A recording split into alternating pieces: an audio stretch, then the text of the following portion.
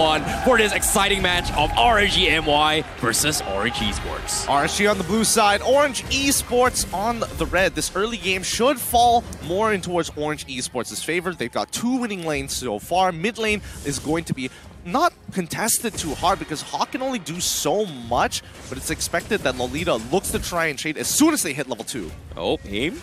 Going a little bit aggressive harassment, so I'm a little bit surprised he actually trade off a lot of his health for this, because if you think about it, it's just not worth it. This is an S10 we're talking about that is going to be able to sustain the middle fight. Iris, however, taking a pretty bad trade against Neo, but he is going to be okay for now. But I feel like from Iris' perspective, it's all about dragging towards the middle stage of the game, where he can potentially try and take a 1v1 fight against Neo, which I think it's very, very difficult still.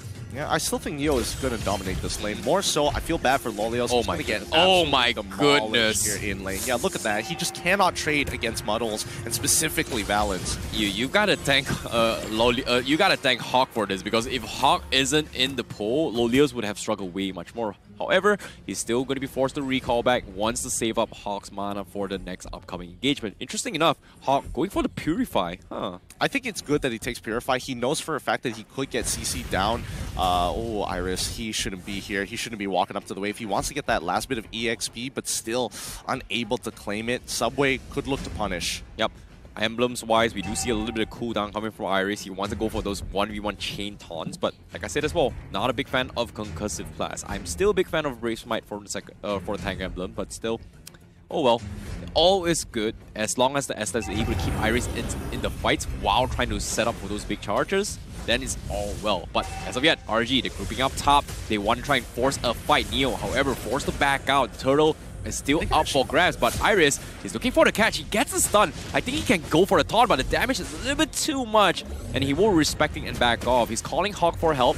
Turtle comes in. Balance, however, on the bottom side, catch a bad trade, so the marksmen are still 50-50. Meanwhile, RG, they're losing a little bit of Turtle control, but they get a nice taunt. Here comes the heavy spin from Link Aza. They separate the fight, but Stormy, he also has a 1 himself. Iris goes for the big slam with the Appraisal, but does not have enough damage to do so. Neo forced to flicker out, but RSG comes up on top with the Turtle as well. A bit of hesitation coming in for the side of Orange Esports, and I don't think the communication is as clean as we did see it yesterday. Valens is now in an awkward spot because Lolios getting that good trade, and once he hits level 4 is going to force Valens back. He's low on HP, and as long as Lolios instantly... Wait, hold on.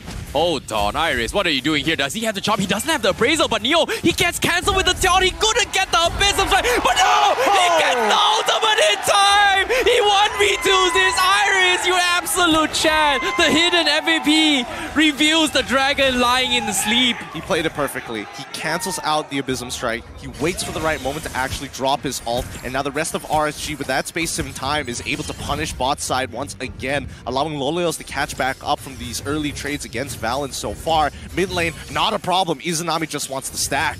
Oh, you hate to see this happening to Orange Esports, and now Valens is doing pretty okay, but Hawk is just making sure that Lolios has the most ideal farm as of yet. Stormy now has the heavy spin. He needs to go for the big catch. But seems like RGMY, they have a rough idea what Orange Esports is trying to do. So they will abandon their plan for now and try to set up for mid lane. But Stormy, he's shown himself. He knows they know that he's got the heavy spin. But that's pretty much it for Orange Esports. It's all about finding the right opportunity now. I mean, plays can't be made by Orange Esports, especially from aim, until he has that flicker. And unfortunately for Neo, dying that one time against Iris is going to put him a full level behind. So Iris now in full control over this lane, as well as having that Molten Essence is going to put Neo at a significant disadvantage. He cannot just walk up and trade haphazardly against Fredrin. The pause comes on in. Right? I mean, we wanted to see this game progress even more. I think the pause is pretty called right now. I'm not exactly sure what entirely was the issue, but I feel like this is a good time for Orange Esports to discuss how do we salvage this, because if you think about it, they've just lost 2 very, very important members up top, especially against Fredrin, which arguably the Dirov should be winning that lane matchup. So something must have went wrong.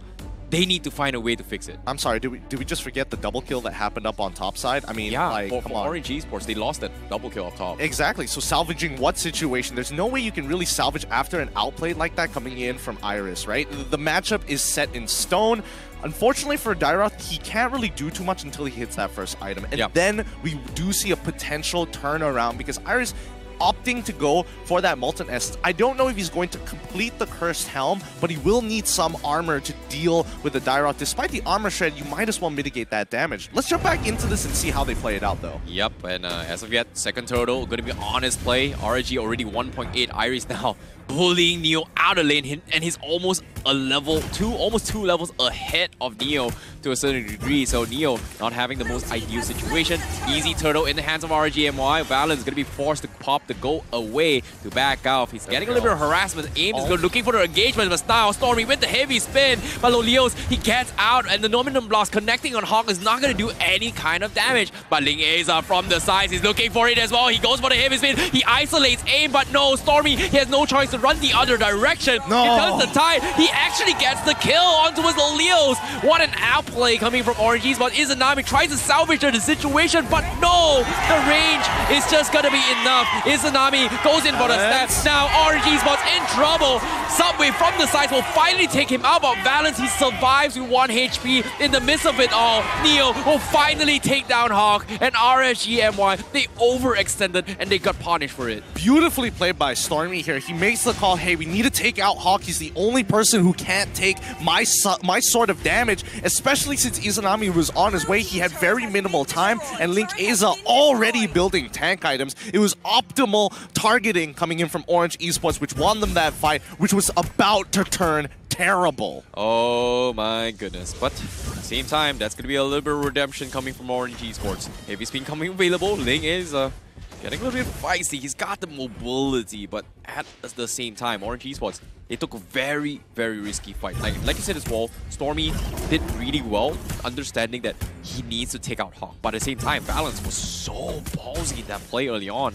That's what you want to see, right? I mean, the members of Orange Esports know the extent of which they can actually fight. And the fact that they took this tier 1 allows Balance to actually go up towards topside. Very traditional play coming in from Orange Esports. Look at the abuse he is taking. As long as he is auto-attacking, he is able to get so much off of Muddles here. Yeah, that's so much value because Iris now down towards 50% health. They are in a little bit of trouble. They want to take him out. Iris looking for Abrasive, not going to happen. Subway will take him out. Ling is forced to go for the heavy spin, but he will be able to get out scot-free. So that's going to be another tier 1 in the hands of Orange Esports up top. So a lot of value gained from this marksman. However, middle lane, RSG, they want to do something about this, but I think it's a little bit too late. Numenor Blast comes in and the flicker connects on 2, and now RSG, they have to back out. Lolios getting kept in check, but they are able to keep them away as Izanami will fight back. Subway finally joins the fight, but the heals are coming in, but the damage from Balance is a little bit too much, and RSGMY, they lose 2 for 1. Lovely layering coming in from Orange Esports. Beautifully played. They wait for Aim.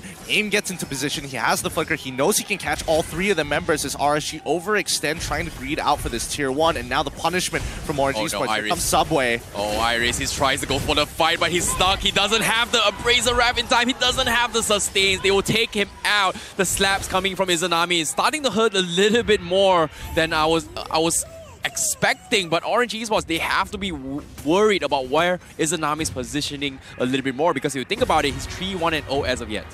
Honestly, right at this stage of the game, it doesn't really matter, right? Orange Esports are taking objectives across the map, and when they have that sort of map control, they can immediately start punishing Ling Asa, who's just power farming as much as he can, and eventually he's not going to have a lot of relevance or need for this farm. He wants to kind of boost up Loliels, and more importantly, give that purple buff over to Izanami. So until then, Ling Asa needs to take as much as he possibly can before Orange Esports will eventually overtake and start pulling the gold from his farm. Yeah, but RSG, as you can see, they're struggling a little bit, but they were able to trade a couple more. It seems like middle tower is going to be the way to go. They force the kills coming up from S10. RSG Esports will gladly give it away, but they still have all their ultimates available. 25 seconds left before this next Lord. And there's going to be a little bit of housekeeping needs to be done coming from RSG MY down bottom. But no, they re-engage. The Numenor Blood comes in. Iris dodges it. So that's a big ultimate baited out from RSG Esports. Yep, and I don't think it's going to be back up. So my guess is, oh, the re-engagement. Oh, Iris. Could not get the taunt. Ling Aza still going to be there. They still have the sustains available, so it's going to be a lot of peeling coming in. But the bigger picture is going to be securing the Lord Page coming from RSGMY. So they back off a little bit more. They have Iris in the front lines to try and keep Neo in check. Aim going to be going for a little bit of harassment, but from the sides, Izanami taking a little bit too much damage than expected. They have to concede this, but the Lord down towards 10%. They finally get it with the Frederick, but now with the heavy spin coming in, the Muddles as well. Stormy is going to be the first to fall for now, but RSGMY, they come up on top. They still have the Lord and RSGs, but they have to concede this knowing that it's a lost cause, and AIM does not have the Numenor Blast to begin. Yeah, AIM trying to slow down the Lord take from RSGMY, almost losing his life in the process. The moment he flickers on out of there, there's no point getting back in. Collateral damage, or at the very least walking into the range of the bat impact from Izanami, could have costed him his life, and that would have been a 2-for-nothing trade. But RSGMY, and as well as Orange Esports, just battling it out for this lead. Let's see how much of an advantage they're going to get off of this, because right now, Loliel's almost complete with the Blade of Despair. Yeah, this is going to be a tough defense coming in from Orange Esports, but as you can see, they're splitting off their attention. Valence going to try and secure the orange buff for himself instead, while the Lord is making move on the tier 2. They're doing a pretty okay job, but Neo, he's forced to flicker out. He got pulled back from Sanguine Core. Iris not able to chain the taunt, but Orange Esports will be able to get away with this scot-free. This is, again, well played by Orange Esports. They're purposefully using their ults. It feels like a waste, but it slows down the aggression from RSGMY. Now, notice that Lolios did decide to take Killing Spree, which does tell me that they're really reliant on Izanami for the later stages of the game, because Lolios, he's going to drop off because he doesn't have that weapon mastery to give him that extra bit of attack damage. So for now, RSGMY, this mid-game is all around Lolios until Izanami is ready to go. Oh, for a second, I thought it was going to be a flank. Now AIM is going to be reviewing position. They are going to force a fight from the back lines. Ling Aza going to be isolating the fight, trying to go for the reset. Muddles is doing a fantastic job, but the rest of Orange Esports will get dived over the back lines as they force the issue. Neo's surviving with Nick of Help, but buys enough time for the rest of Orange Esports to force the fight, and Hog gets completely caught up, and that's going to be a wipeout coming in from Orange Esports. Wow! Picking and choosing the fight, that was the keys to victory. Orange Esports force RSGMY into their own jungle, a choke point that they cannot escape from Muddles' auto attacks from Valens as he continues to press the advantage. And now look at that damage dealt. 72,000. He is over 30,000 more damage than his own teammate Stormy, and even more, 33,000. Wait, sorry, 31,000 over Izanami. Yeah, you have to give credit to a Stormy. That's Stormy's heavy spin steal to counter against RSGMY, forcing them in the choke spot, allowing Valence to get free value damage. That is huge. Iris, however, he's not too happy about that play. He wants to turn the tides. However, it's going to be very difficult to do so, but props towards Orange Esports. Blade of Despair purchase up on Subway, also with the dominance eyes on Neo, means this S10 is going to start to fall off a little bit more in terms of sustains. Yeah, S10, his positioning matters so much here. He only has the Purify, so he can't flicker out of tight spots. If he gets knocked out of position by Stormy, expect an instant pounce from the rest of Orange Esports. With the next Luminous Lord coming up in about 2 seconds or so, let's see how Orange Esports plays this position. Oh no, the Muddle scouts them out, harasses RSGMY. They give away map control, but you can see the impact that Valence is bringing to the table as of yet. It's just absolute lane control and zone control right now. Yep, especially when he does have the weakness finder. Anybody who's trying to chase Valence's down is going to struggle a little bit compared to Electro Flash. But let's see, Valence, he's done this before. He's trying to bait RSGMY to make the play, but AIM conceal. He's walking to the top side. Oh, it's not worth it. AIM is going to be backing up. The rest of the teams are doing a little bit of housekeeping down bottom and middle. So RSGMY, they're not backing out yet. So they're going to try and force the issue. Meanwhile, Neo and Subway at the back line, they dive him. There, Lolios, and Lolios is going to get taken down. That's going to be the big damage taken out of the equation. Numenor Blast will be baited out, but they've got their objective, and that is taking out Lolios from the get-go. Beautifully played by Orange Esports. They find the flank, they immediately take out Loliels. It feels like he was out of position, but RSG was trying to tell him, yeah, this is a safe space, you have nothing to worry about. Mid lane may have been pushed in, but there's no way that they're actually going to commence this attack. But Orange Esports had other plans. Now with the 5k gold lead so far, Valens, even though he's 1-0-9 currently, probably has a full build by now. Yeah, he's almost level 15, so pretty sure he's going to be full build for now, but he's doing a fantastic job just zoning. That's the beauty of the models, right? We've talked about it before, but the way Valens plays it is just on a different level. RGMY, they need to find a way to deal with this. Like you said as well, the weakness finder is kind of annoying. It feels like a Eve slow to a certain degree if you put a real world manipulation with the models, but now RGMY, they need to find a way to utilize what Iris is going to be able to do this, because now with the Numenor Blast coming in, it's going to connect on Link Aza. They force the heavy speed in, but the inhibitor will fall because Orange Esports, they're swarming in, they take down Iris, they go in for the finish, but at the same time, their health's a little bit too low as RSG MY wants to go in for a couple of fights. Stormy finally re-engaged, he will be forced to flicker out of there, forces the heavy spin, but Lolios will take it out with a torn apart of memory. So mistakes were made from Orange Esports. Yeah, mistake made by Stormy, but an amazing defense coming out from Izanami, chunking out Valens from so far back in that fight, telling the rest of the Orange Esports members, hey, we gotta back off. The Corrosive Scythe now done by Valens. Let's look at his items. Yes, that is going to be his 5th item. He has no completed boots. Neither does he need it. He just needs raw power. Well, question remains, is he going to sell the boots for a Hunter Strike, or is he going to complete the full shoe? Because as of yet, he is going to be the main damage dealer coming from Orange Esports. For RSGMY, however, beautiful stuff from Lolios, but I feel like you said as well, the backup plan is gotta be Izanami, and this next Lord fight down bottom is gonna be so important for RGMY if they want to bounce back. But as of yet, Orange Esports is just so far ahead. I mean, they are, but the gold lead's not going to matter in about 5 minutes or so. So Orange Esports have to win off of this upcoming push. RSGMY should be able to actually make it to the 42k mark if they stall for about 60 seconds or so after the Lord has spawned. But off of this Lord push, 3.5k lead, and this is what I was talking about. Immediately, jungle resources being taken away by Orange Esports, and Link Aza, he's already maxed level. He wants to give the rest of his farm to his team. Oh my goodness, the harassment coming from Valens is just a little bit too much. Link Aza is just completely being bullied by Milos in just, what, 3 different dashes, and he's forced to back off. So the heals coming from Hawk is just not enough at this stage of the game. Well, for now, the fact that it took that long for Link Aza to actually be put down to 50% is a little concerning, because imagine if this was Loliels, he would have instantly died within at least 2-3 auto attacks plus muddles. So keep that in mind as we get into this next fight. Orange Esports have really good fighting potential when it comes down to these tough choke points. So RSGMY must really pick and choose where exactly do they want to initiate. Well, interesting enough, from the side of Orange Esports, they swap out the purple buff, and this time they give it up on Stormy. So that's going to be a little bit more Valentina damage coming in from them. So they have to be a little bit careful. Subway doesn't seem to need the buffs, as Paquito has reached a stage where buffs is no longer necessary. Meanwhile, the Lord being baited out from Valens.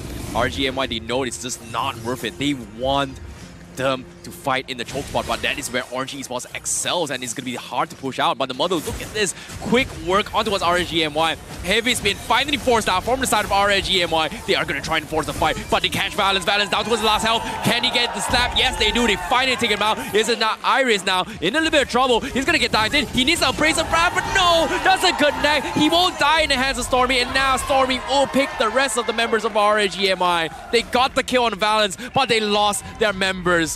Beautifully done. Beautifully done by Neo and as well as Stormy. And now they're looking to end this game right off of the bat. Oh no, Crystal's going to be exposed. Izanami needs to go in for the wave clear, but I think it's going to be over as Orange Esports goes for the GG push. Game 1 in the bag from Orange Esports. Nicely done coming in from Orange Esports. Tactical prowess coming out of them, and as the win conditions coming in for RSGMY was almost met, Orange Esports puts a big full stop right at the end there.